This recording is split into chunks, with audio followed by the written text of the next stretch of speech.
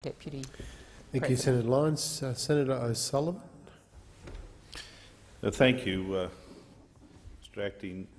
Deputy President. I rise tonight to continue a discussion that I started in this place last week regarding a vulnerable group of Australians who suffer from the medical condition of atypical hemolytic uremic syndrome. Mr Acting Deputy President, this condition is a very aggressive medical condition that promotes organ failure in patients who are exposed, in particular renal failure followed by liver failure, and in many cases the patients will go on to suffer brain damage. The condition is a very aggressive condition and one that is often measured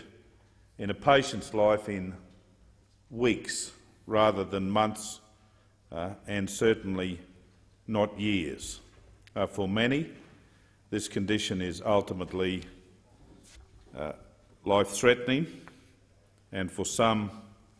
fatal. For those who do not surrender their life to this condition, they often confront a lifetime of living with the results of the organ failures, many of them not eligible for corresponding life transplant arrangements because of the presence of the condition. I said last time, and I will continue to repeat myself each time I stand to my feet, that I stand here to speak for those who don't have a voice for themselves, for the grandparents and the parents and the brothers and sisters, the uncles and aunties and the patients themselves who have been engaging with myself as a senator, and I know many colleagues in this place,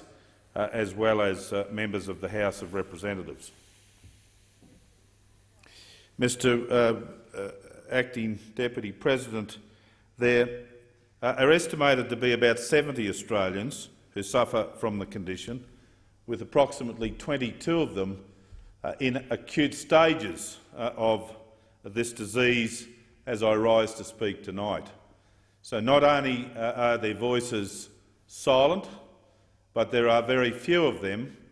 to gain momentum to have those silent voices heard. And so without people like myself and others in this place and across in the House of Representatives putting forward their case, then their life's conditions will remain in the balance. There is a solution, Mr Acting Deputy President, and that is to do with a drug called Solaris, which is a very expensive drug, one that costs about $500,000 a year per patient. The trials are yet to determine whether these patients have to remain on the drug for life or whether the exposure to the drug over set periods of time, and various time iterations have been presented, but up to 12 months, which may tide them through, protect their organs, protect their lives, whilst the condition goes into some form of remission. The drug has been the subject of an application before our former government. It was rejected on the basis of some clinical trials, but again the subject of an application lodged late 2013, considered by the PBAC sometime in March 2014. The PBAC have effectively, in principle, approved the drug for use. The PBAC have agreed, as I understand it, broadly to the cost impost of the drug, but there are some delays as we speak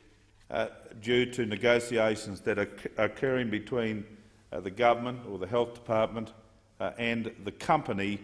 about the terms and conditions of the managed entry scheme that will apply for access to the drug for patients in Australia. As is the case with modern drugs, Mr Acting Deputy President, these boutique drugs, particularly for rare disorders, there are not very broad trials that can be conducted, and there's a little bit of trial and error involved in the implementation of it. This drug in particular has only been used for treatment of this condition for 3¼ years internationally, and so there is much more to be learnt, both about the performance potential of the drug and any long-term impact, negative impact it might have on patients who are exposed over the longer period. But the difficulty is, Mr Acting Deputy President, is that whilst the Department of Health have agreed in many instances with the terms and conditions of the negotiations with the pharmaceutical manufacturer from the United States, there is disagreement with respect to the government's resolve to ensure that this drug is accepted on terms that meet the national interests and also meet the requirements of the patients. I think personally some of the conditions that the Department of Health is negotiating are very fair and very reasonable in the circumstances. They're asking the company to enter into arrangements where, if the drug proves to be unsuccessful with particular patients, and I understand patients react differently to the performance of this medicine, then the state, Australia, reserves the right to withdraw from the arrangements. I think that's perfectly reasonable. I'm satisfied, Mr Acting Deputy President, that great progress has been made in these discussions. I think they're at a very advanced stage, but the difficulty now rests in convincing the pharmaceutical company to give access to some of these patients, and there are 11 Australians who are in critical, immediate need of this drug to maintain their health. And I anticipate it might, if negotiations with the PBS are to go on and are measured in months, then indeed we will have young Australians, beautiful young Australians like Bianca Scott off the Gold Coast in my home state of Queensland, who will suffer from organ failure from which she might not return, and in fact it may well, and I hope I don't bring Bianca or her family any distress in saying this, it might put her life at risk. In fact, it will put her life at risk. That family has spent $235,000 with this company to buy the drug at a personal level to this date. They have run out of a capacity to be able to do that. I stand here tonight, as I did the other day, and I call upon this pharmaceutical company, this company that is engaging with our country, who are giving favourable consideration to entering into arrangements with them for tens upon tens upon tens of millions of dollars of Australia's taxpayers' money to subsidise and fund this important drug, a company that has a turnover of $1.5 billion, a company where the CEO has an annual salary of $14 million and $168 million in share options. I call on them tonight to give consideration to extending access to this drug to these 11 Australians who are in critical need of it at the moment, until such time as we have properly and sensibly worked through the issues associated with the terms and conditions about access to this drug. Mr Acting Deputy President, I say to the CEO of Alexion tonight, who is, as we speak, I suspect, laying warm and fair in his bed in the United States, tomorrow morning,